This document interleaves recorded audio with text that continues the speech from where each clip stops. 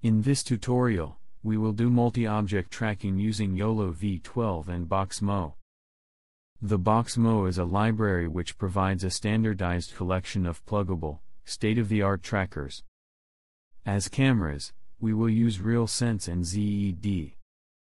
Original YOLO works only with usual web cameras.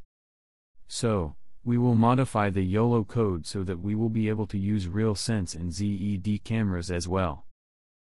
We also will modify the YOLO boxes class to make it store distances for each bounding box. This modification should be valuable for various robotics applications.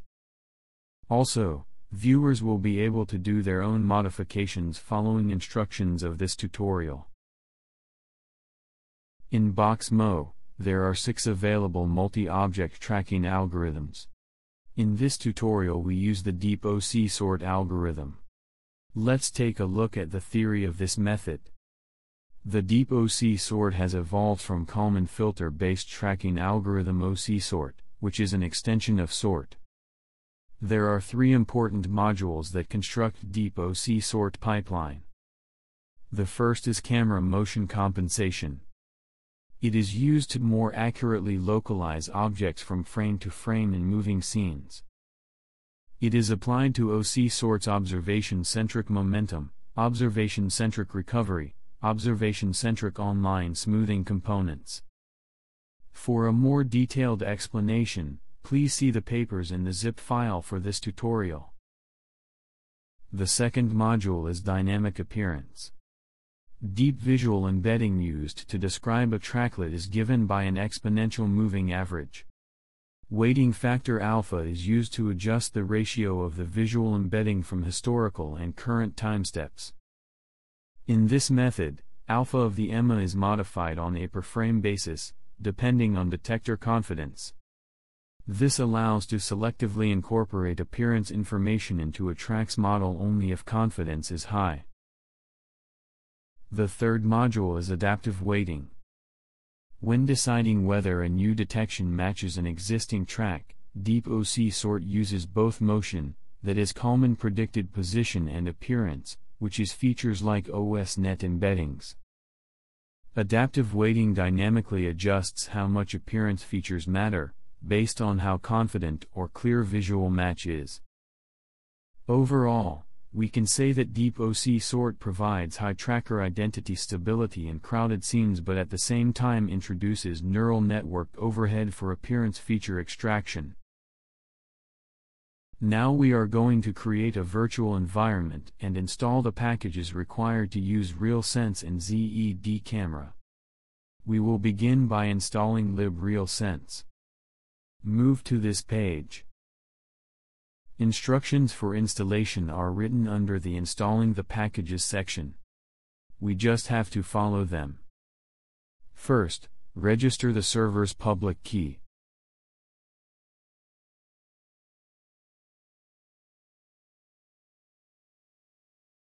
Make sure apt HTTPS support is installed.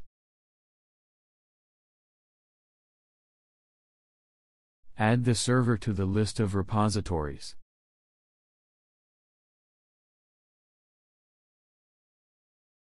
Install the librealsense 2D KMS package. KMS stands for Dynamic Kernel Module Support. This package includes custom kernel patches to handle advanced video formats and resolutions and depth functionality. Install the librealsense 2 utils package. This package provides utility tools and example applications for working with Intel RealSense cameras. Next, install the librealsense 2 dev package. This package provides development headers and CMake configuration files needed to build our own applications. Finally, install the librealsense 2 debug package.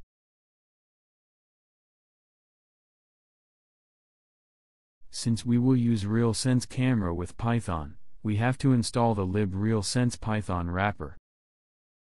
Create a virtual environment by the name YOLOv12 RSZED.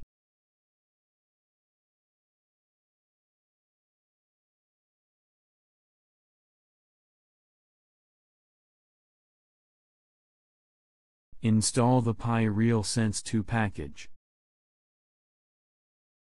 Also, install the OpenCV Python package. Download the boxmot YOLOv12 zip file from the Google Drive and extract it to your home directory. Open the RealSense test Python script. This is a basic code to use RealSense camera. Here, image size, format and frame rate are defined. Pipeline start means that we start pipeline streaming with the configuration we set in the above line. The alignment utility performs per pixel geometric transformation based on the depth data. In this line, program waits until a new set of frames becomes available. Here, we get aligned RGB and depth frames. Now, run the virtual environment we have created, and execute this code.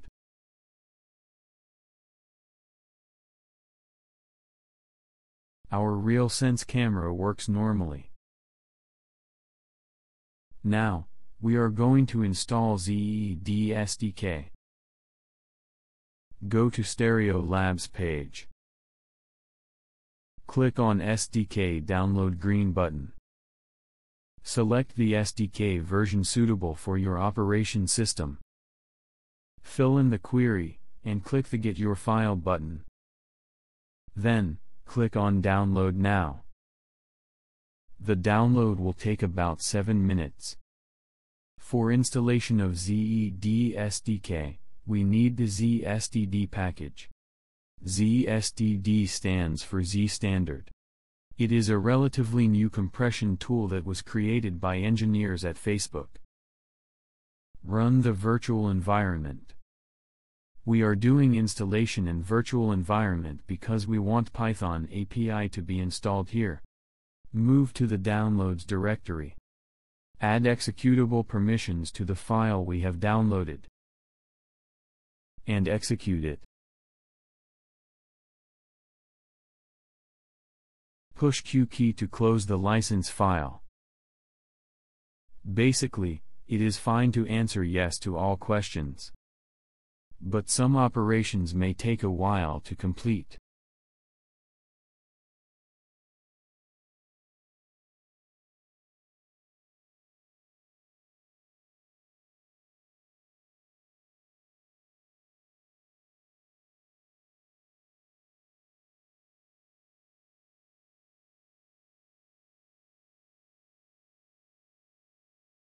After ZED SDK installation is done, run the virtual environment and move to the boxmot YOLOv12 directory. We will use the ZED test Python script for installation test. The program is straightforward. Before the while loop, we set configuration, and create image and depth containers. In the while loop, if we successfully grab a frame, we display RGB and depth images. Sometimes, there are very large numbers included in the depth image. This can result in the whole image becoming monotone in color. To avoid this, we clip depth values to maximum and minimum values. Now execute this code.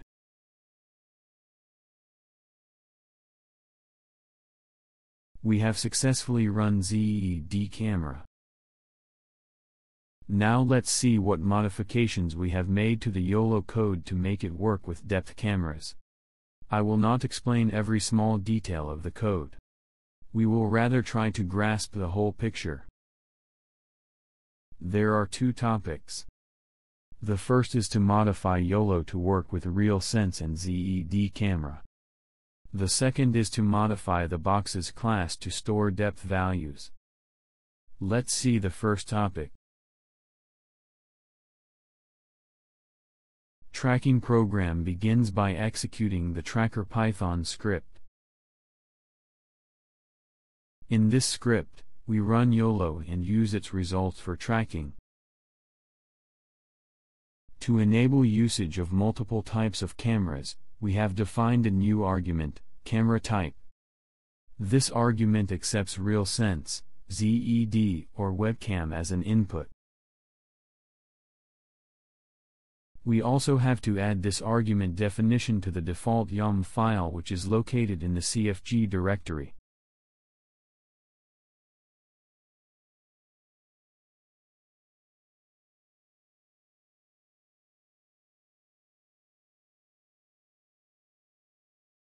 After the program begins to run, all these arguments are passed all the way through to the stream inference function, which is located inside the predictor Python script. This is a function in which the main inference loop is running. Then, the camera type variable is passed through the setup source function to the load inference source function.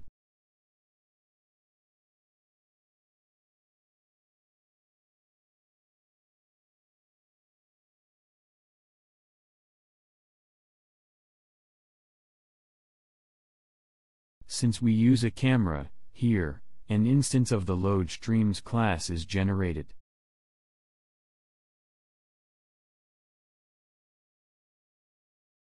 The load streams class is probably the most heavily modified part of our code. In the init function, we do initializations of cameras. Note that initialization code is the same with the test code we used previously. We should pay attention to the fact that, because in one stream there will be RGB images and depth images, some lists should be defined with multiple lists in it. Under the enumerate statement, we obtain frames from camera. Again, for two image lists, there is only one thread because both images are coming from one stream. In this thread, the update function is started. This function reads stream frames and updates image buffer. Another thing we should pay attention to is that ZED camera returns the image in RGBA format. But YOLO expects images with RGB format, so only the first three indices of the third dimension are used. Now let's get back to the stream inference function. If a webcam is used, after we get data, a dummy depth images array is created to avoid complex conditional branches. After inference is done, in the post-process function, boxes are created. In these lines, results are printed out to the terminal. Note that bounding boxes are not drawn in this function. The boxes are drawn based on the tracking results. Now let's see how we modified the results class. The post-process function is defined in the predict Python script.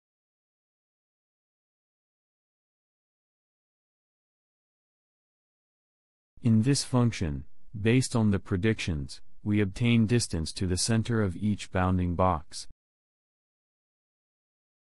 Then, we create a list of results instances. The results class is defined in the results Python script. In the results class, a boxes instance is created. We want to associate distance with each bounding box, so we have an added argument here. Here is an important thing. The boxes class contains information for multiple bounding boxes. So, to get information of each bounding box iteratively, we should return indexed elements. Otherwise, each bounding box will contain distances for all bounding boxes. Now, we are going to install YOLO and boxmot. Move the YOLOv12 folder to your home directory. Run the virtual environment and execute the requirements text file. Then install YOLOv12. After installing YOLO, we have to install boxmot. Move the boxmot folder to your home directory. Install this library.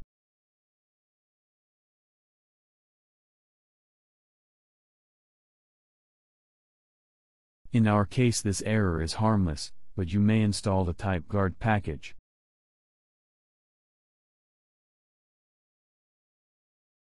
Let's check the NumPy version. We have 1.26.4. But ZED Python packages require NumPy above 2. So, uninstall the current version and install version 2.0.0. Don't pay attention to this error, the boxmot will work fine. Now move to the boxmot directory. Execute the track Python script.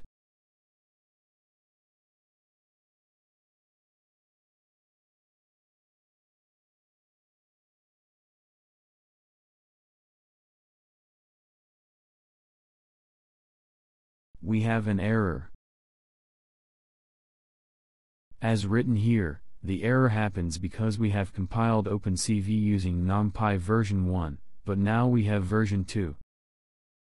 Just reinstall OpenCV and OpenCV headless packages.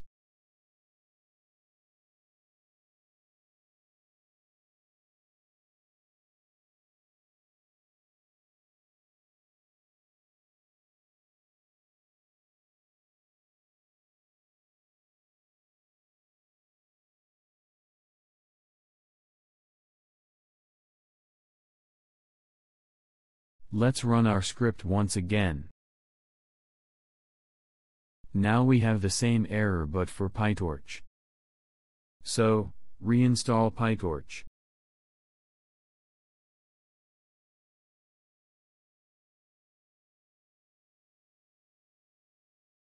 Install the appropriate Torch Vision package as well.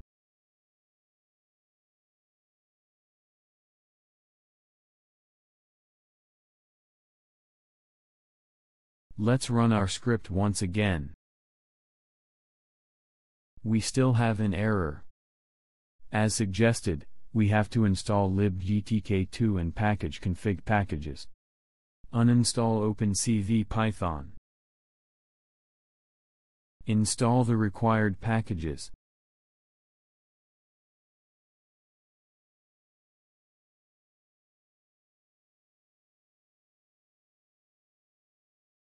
Install OpenCV Python once again.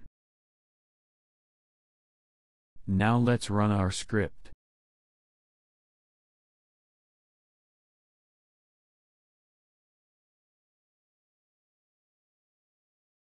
Finally, it runs properly.